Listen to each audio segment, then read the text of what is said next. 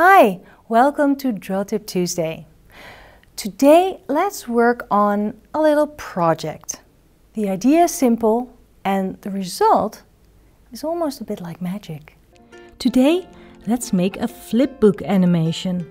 You can use sheets of sketch paper or even simple printer paper. Make sure the paper is flexible and not too heavy. It has to be easy to flip, and also when making the drawings we'll be partly tracing from one drawing to the next, so you need to see through at least just a little bit. Cut your paper into rectangle sheets. You'll need about at least 20, depending on how elaborate you want your little animation to be. Choose landscape format so it'll be easy to flip your pages later. Now that you have a stack of paper, you're ready to draw. Use a black pen.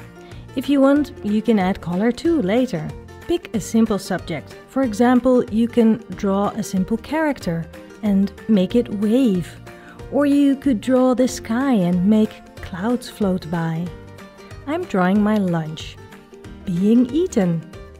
I start with the very last frame of my animation. Lunch is gone, apart from just a few crumbs. The glass is empty. With a gray brush pen, I add a little drop shadow.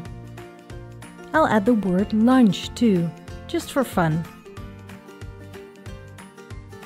Now I will put the next sheet on top and trace my previous drawing, but I adjust a tiny little bit. If I add a little shape with each sheet that I fill, in the end I will get to the first frame where the plate will be filled with salad and fried eggs, and the glass will be full. It's a lot of work, but it's fun too.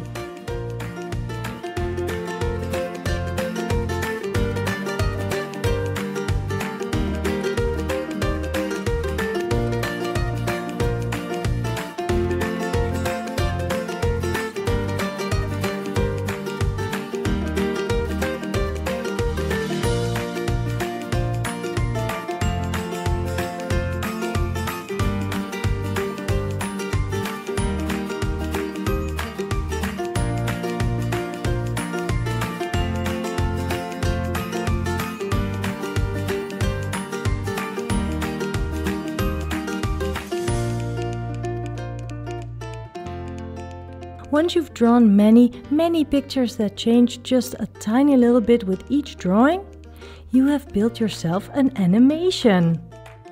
Flip through the book and you see your drawings come to life. If you want and still have a bit of patience left, you can add some color.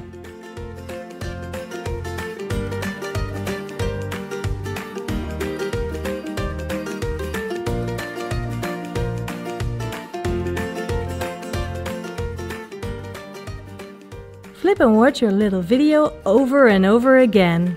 So fun! I hope this inspires you to get creative. And for more creative ideas, make sure that you don't miss out on my weekly Draw Tip Tuesday videos. So subscribe to this channel and then I'll see you next week. Bye!